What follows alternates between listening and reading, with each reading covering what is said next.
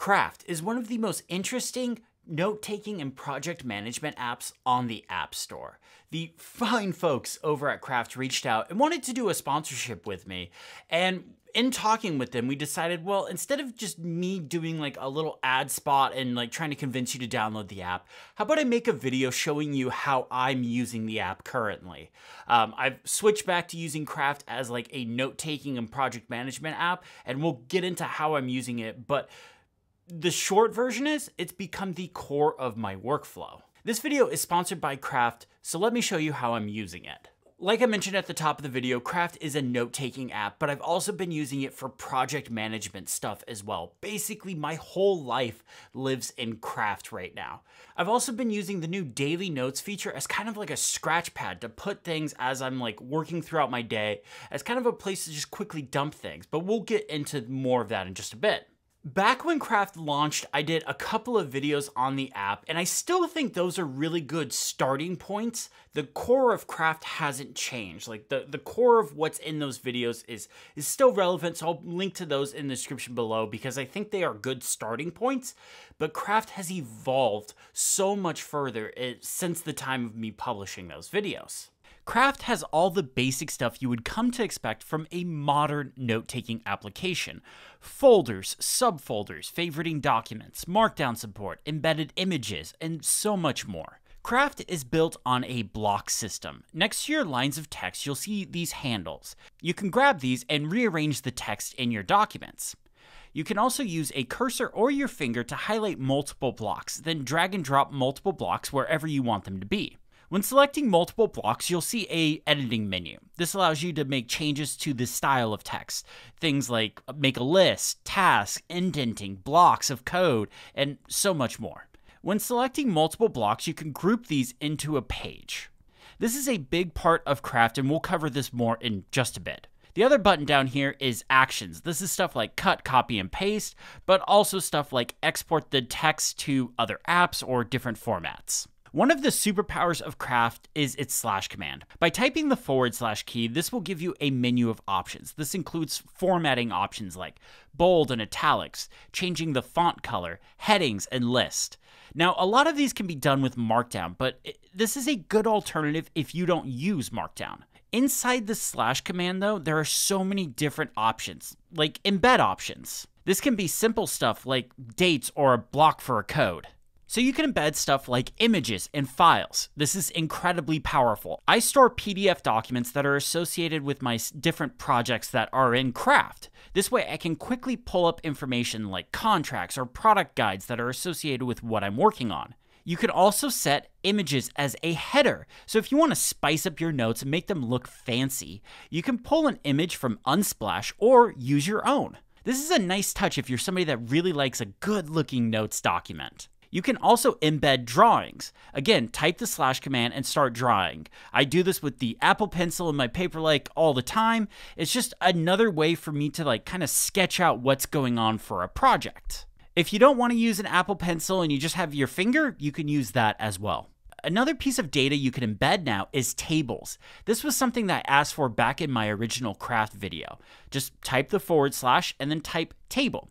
There are several options here for selecting the table size. Whatever option you want, you can just pick it. You can always add more rows and columns after the fact. These tables are fairly basic. They aren't going to be replacing Excel or numbers. But if you are needing to display data in a table format, this is a decent way to do it. I've been using these tables in a few different ways, mostly to store ideas for projects and track sponsorships. This is stuff that I was doing in Airtable before, but it's so much nicer having it in the app I'm using for notes and writing, since Craft is now the core of my project management workflow. The other superpower of Craft is the ability to add content to anything in Craft. In Craft, you can select any block and select Add Content. This turns that block into a page. You can add anything you want to this. It's not limited in any way. You can also type the / command and type in page. Now this is my preferred way of doing this. This gives you the title for the page and a icon preview of what's in the page. It's just a nice way of displaying that information. The way I do this is I have a top level document. We'll use my video project management document as an example for this. This has a few pages in it, one for videos and one for sponsorships. In the video projects page, I keep my active projects, up next, and ideas. These are all pages. This way, at any point, if I have an idea for that video, I can just add that note in there. This was something that was really missing from my previous system. If I come up with an idea or find an app, I can quickly add it to this page for that video. So the way I think about this is I treat every video as its own individual project. YouTube as a whole isn't a project, each individual video is a project. So in that top level document for that video, I create even more pages, stuff for notes, scripts, PDF documents, sponsor stuff, and anything else. This allows me to keep all of my information for that video organized. If you want something a bit more stylish than pages, you can use cards. Functionally, they are the same as pages, but they look really nice and can display a bit more information on the thumbnail. I use cards over pages when it's something I'm going to share or reference a lot. For example, I've gotten really into custom mechanical keyboards lately.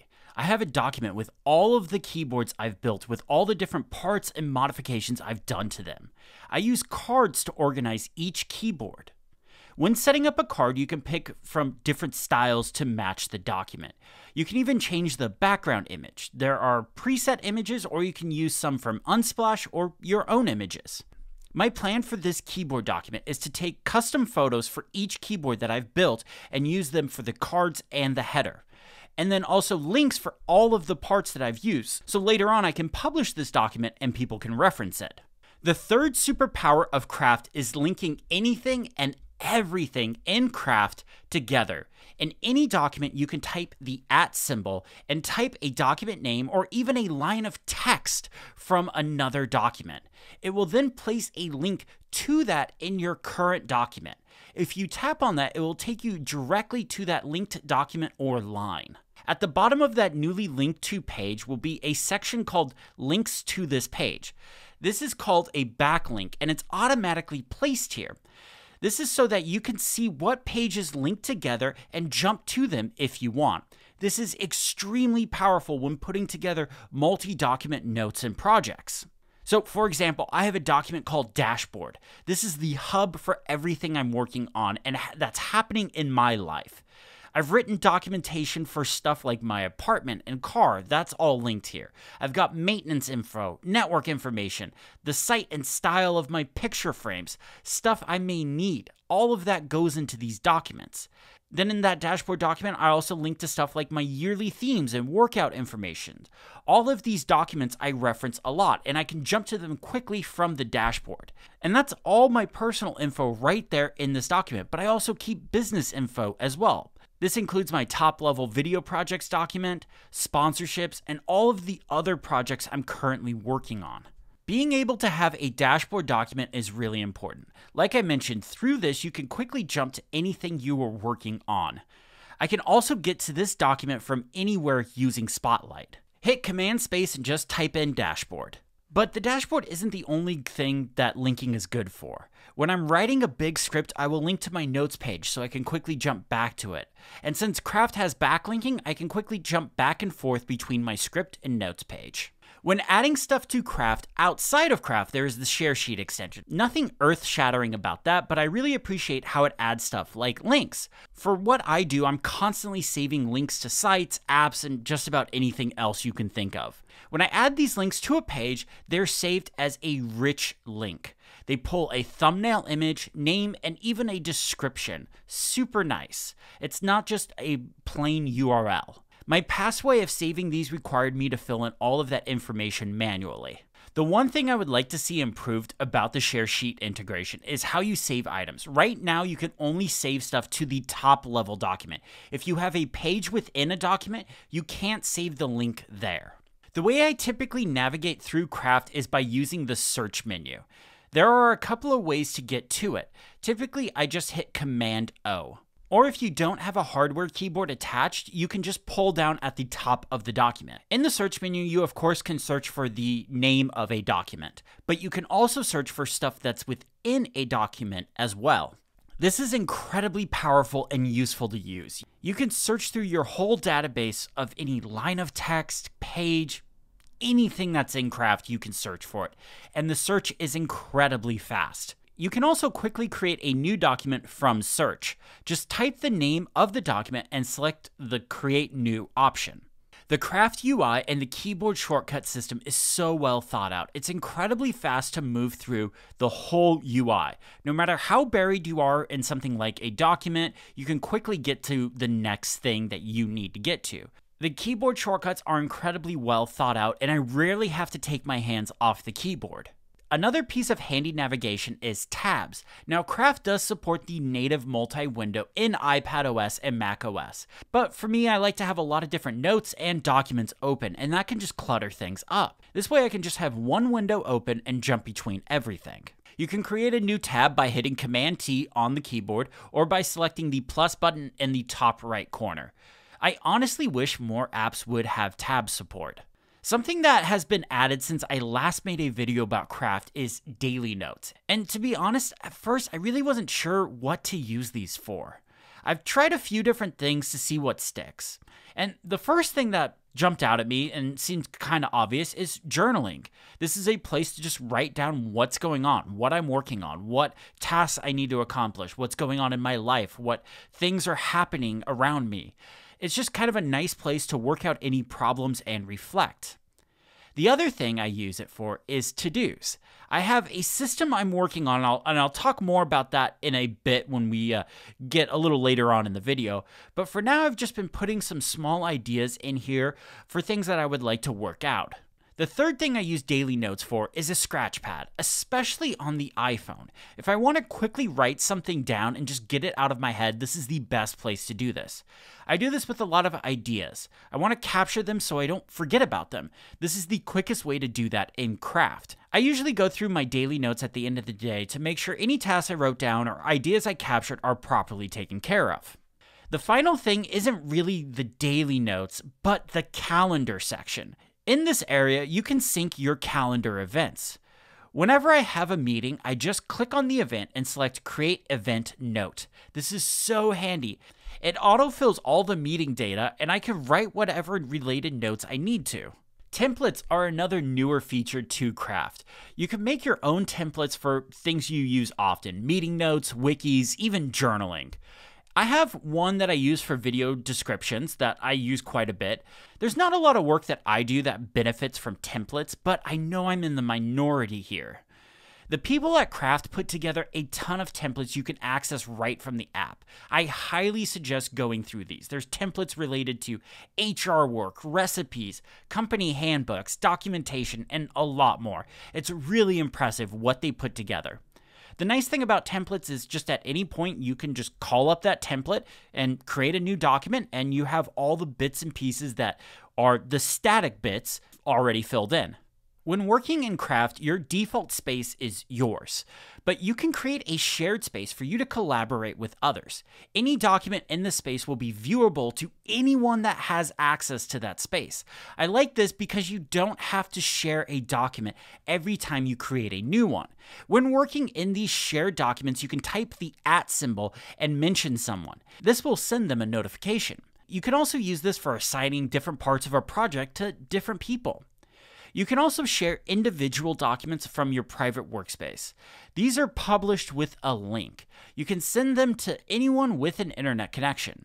You can also turn on password protection in case you are sharing some sensitive information.